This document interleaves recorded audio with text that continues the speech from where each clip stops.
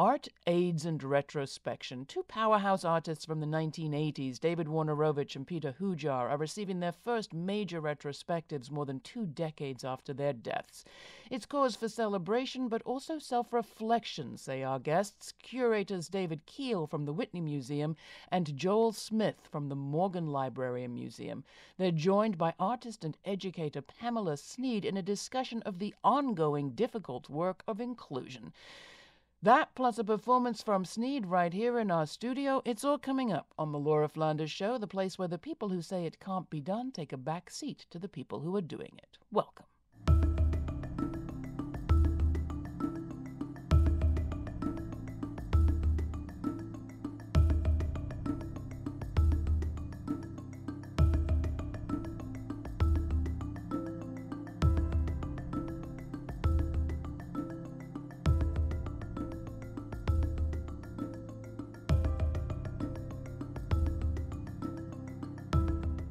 The New York Times Style magazine recently dedicated an entire issue to the 1980s, what the editors called a time on fire.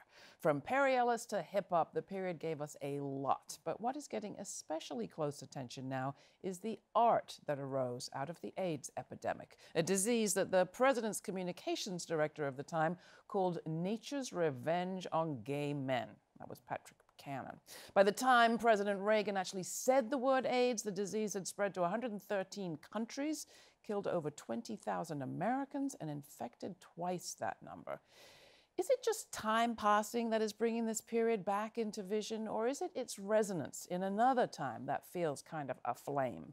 This year, the art world is seeing 2 major retrospectives of artists of that period. At the Morgan Library, Peter Hujar, Speed of Life. At the Whitney Museum, David Wojnarowicz, History Keeps Me Awake at Night. The 2 artists' lives intertwined, absolutely personal, adamantly political, formal, furious, playful, profane. You'll find singularity and solidarity and all of the above in these shows.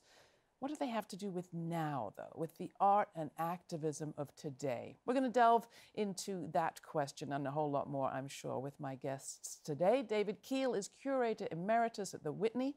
Joel Smith is the Richard Menschel Curator of the Morgan Library and Museum. We're also joined by artist, author, and educator Pamela Sneed.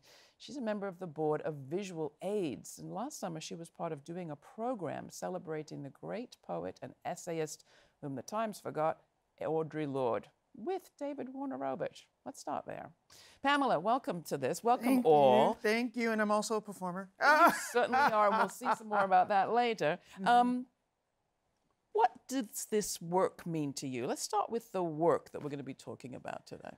Well, one of the things that I focused on for the program last year with Visual AIDS was the idea that both Audre Lorde and David Wojnarowicz were sort of transformed by illness, right? And so that was the catalyst to make them sort of these political spokespeople or spokespersons of their time, right?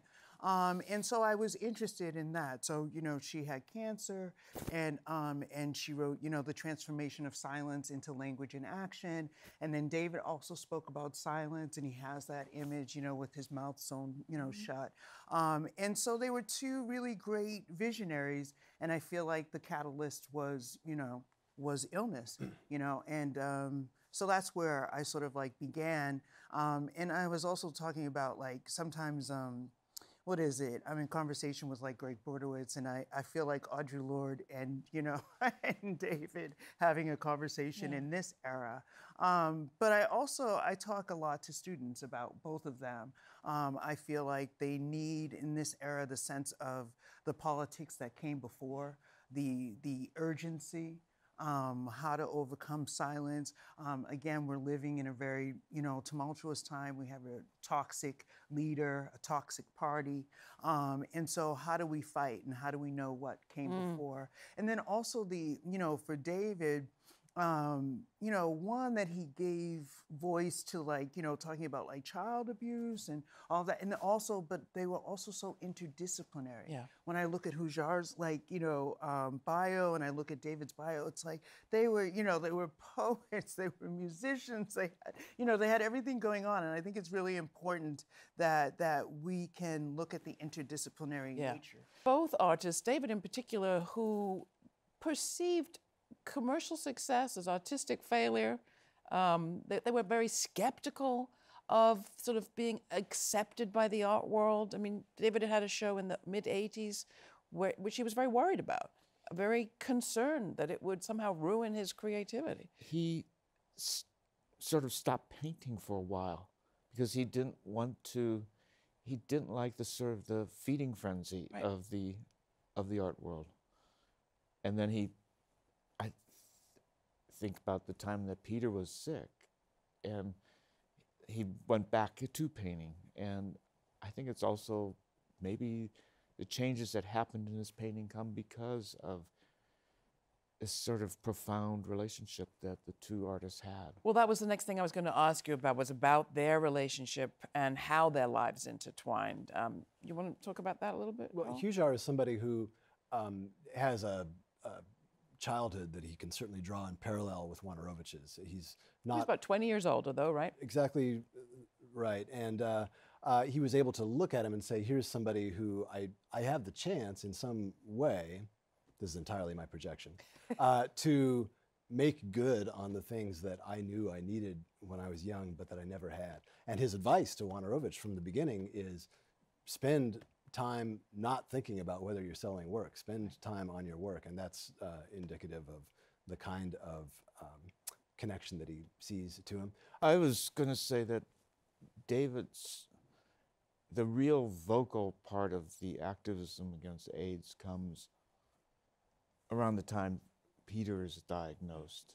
He had also had close friends who had been dying, and he talks about that. But the same point, there's the writing side of him and the art side of him, and the art side has a lot going on also with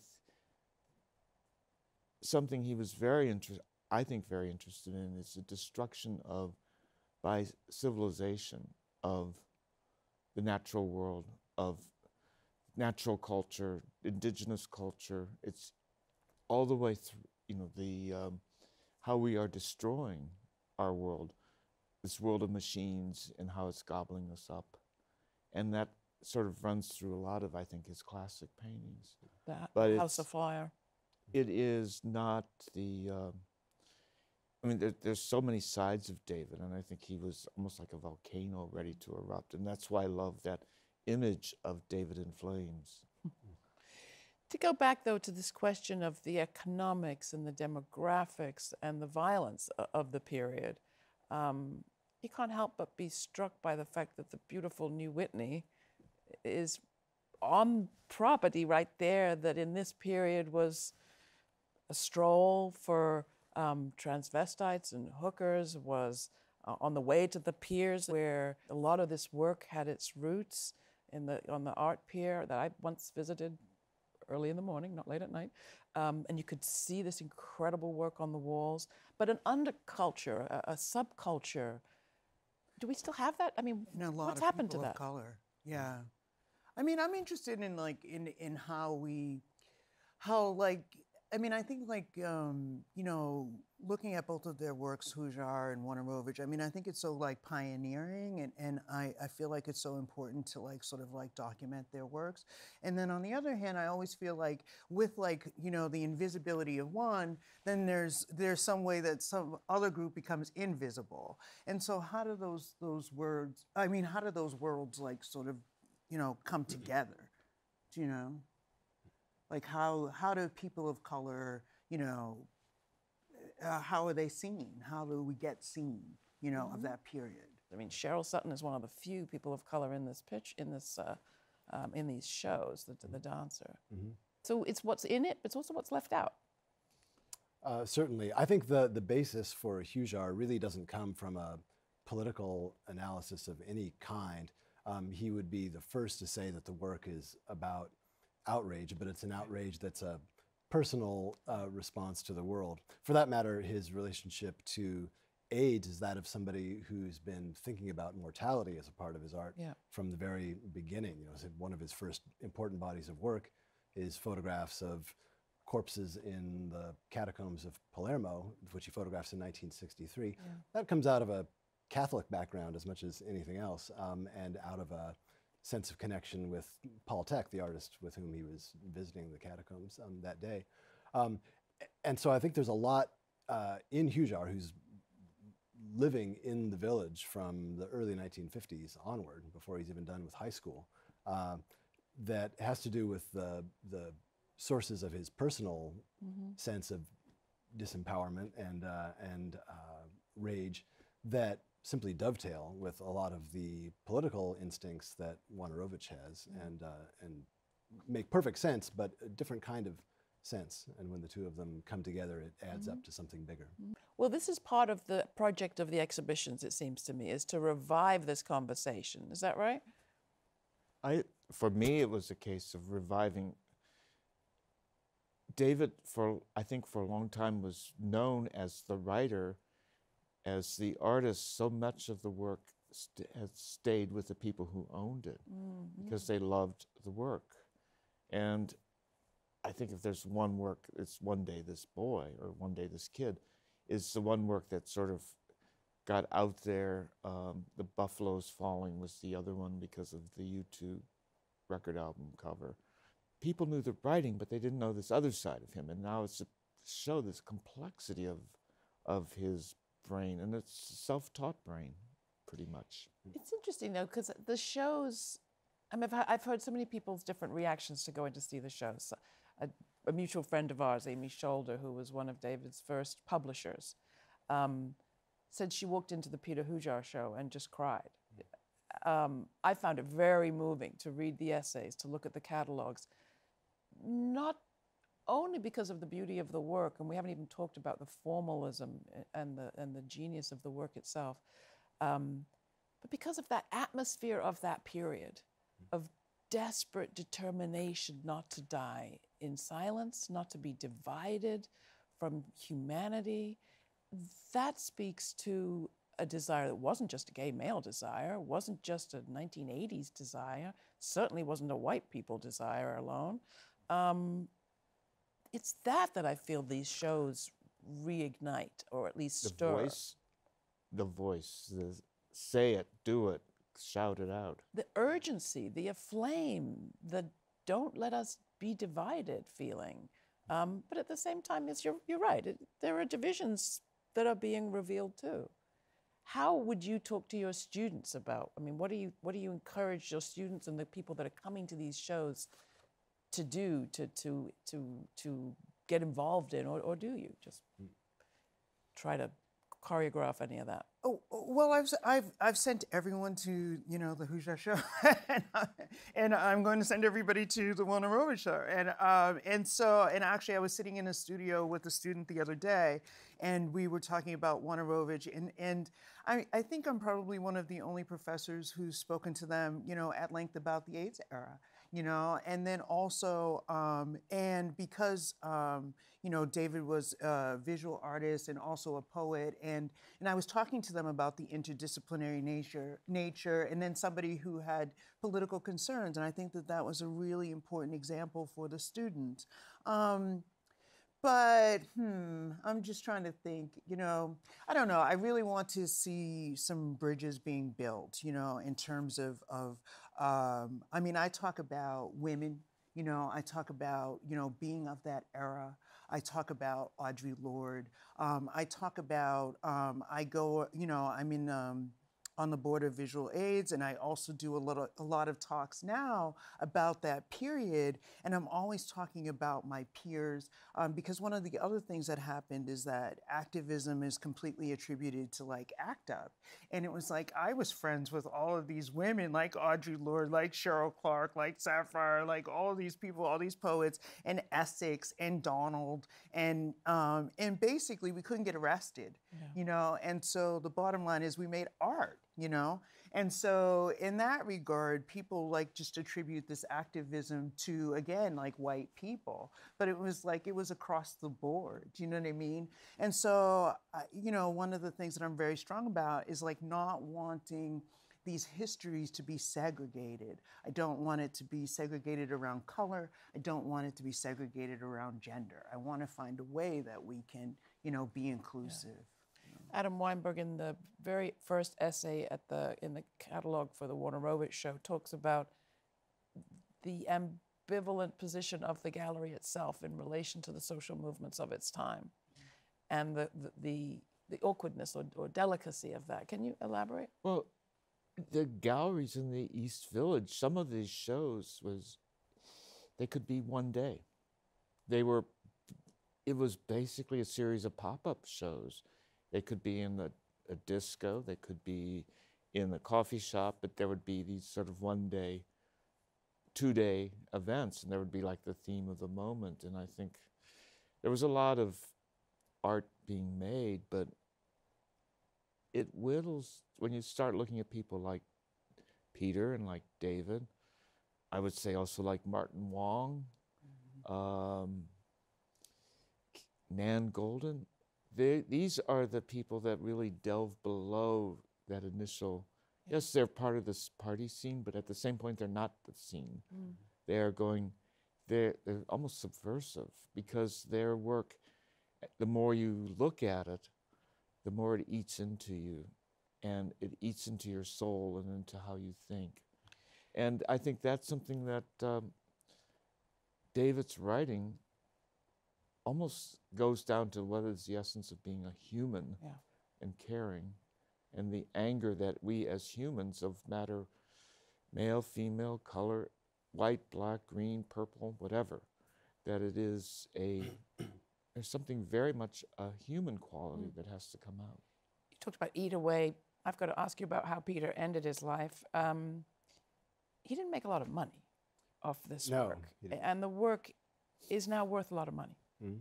How do you make sense of that? And what do we need to learn about how artists can benefit from the work that they're creating? Collectors. Hujar's got an ambivalent relationship, as you mentioned, to commercial success, and a comment that he made to a friend who was consistently employed was, jobs are unimportant, meaning you should be able to live as poor as you need to in order to do the work that you care about, to do the art that really matters. I think an important dimension of what goes on in explaining the dynamic between these artists and explaining the East Village scene in the 1980s is it's the last time in Manhattan that there's a culture and a community of this scale in the shadow of money. It's not in the boondocks, it's not across the river, it's not something separate from Wall Street, it's a short ride. And I think it's simultaneously the awareness on the part of the artists in the community that they're an enemy camp of some kind, not in a strictly political sense, but in a sense that it's a culture that's about something distinct, which is no longer possible in Manhattan. It's just something which has been literally priced out. And I think it's also, as much as we mourn the loss of the various artists, the loss of the audience in the AIDS crisis is, I think, the sort of unspoken swell there that you have to recognize. There's never again been an American audience of that sophistication and attunement and connection here at the center of museum activity and of performance and you know, everything else that goes on in Manhattan. That quality of being sort of this outside camp that is not outside but is right in the midst of the city is a thing that it's very hard to talk about regaining. It was certainly a shock for a lot of white men. When you look at the sort of the generation, say, in the 80s, or the 90s, 80s and early 90s, the amount of people in the art schools and dance schools and the whole thing, how they talked about losing a whole generation of mentors, people who weren't there anymore, who were just, when they died of AIDS, or right at that point where they were having something to say and to do, and they weren't there. Yeah. And it wasn't being able to pass this on. And I think that's why what survives the writing or the photographs or the paintings or whatever it is, that survives is the way that I think a new generation now is coming back and saying, wait, this is what I've been looking for. I hear so much resonance with the Black Lives Matter movement, the surfacing of loss, the surfacing of grief. There are many communities that have experienced that level of grief and slaughter and being ignored. I hope that from this moment we can figure out how to distill something that pulls these experiences together with full force. You're going to take us out, Pamela. You might have a final comment, but you're also going to perform. And I thank you for that. Do you want to set up what you're going to perform? Well, one, you know, I mean, it's interesting because I just wrote this book, Sweet Dreams, and it's a memoir piece, and it's part of a larger memoir. And you know, funny enough, a lot of it is about like child abuse. It's personal, it's political. And so, and interestingly enough, you know, I mean, I feel like there's something about like, I mean, if you're a woman of color, people are like, you know, suck it up, you know, like, of course, you know, but I was actually, you know, for the show, I was looking again at like Wojnarowicz, and I was looking again at Hujar, and I was like, and I felt this incredible permission, you know, that both of them were so bold, and certainly, you know, David, in talking about very difficult subjects and speaking from an interdisciplinary, you know, place. And so I felt like, you know, thank God, you know, again, I can like look to him and say, you know what, okay, there are people who are doing this, who are outspoken, and that we can, you know, speak the unspeakable. So, so I'm going to talk a little bit about that, and then I wanted to also say, you know, I wrote something for Avram Finkelstein's new book, and I think a history of AIDS through its images, and basically one of the things that I think is happening in this period too is that it's kind of like, you know, like after the Holocaust, there was a whole period where artists could not write, like writers couldn't write, people just couldn't speak, and it was just huge. And I feel like what's happening in this period is that we're kind of like defrosting. Yeah. I mean, you know, that there's like... You're getting permission. Right, you know, like, but there's PTSD, and then, you know, we're here, and then finally, decades later, you know, we can like start to finally articulate what happened, because it was we were so bombarded, you know? Thank you all for your work. We could keep talking, obviously, for hours. The Peter Hujar show closes in New York on May 20th at the Morgan, but goes to Berkeley, and that opens in July. At the Whitney, the Wojnarowicz show opens on the 13th of July. Formally to the public. Formally to the public. And closes at the end of September, so don't delay endlessly to getting there. It will travel after that to Madrid, and we hope other parts as well. Thank you all for being with us. Pamela, over to you.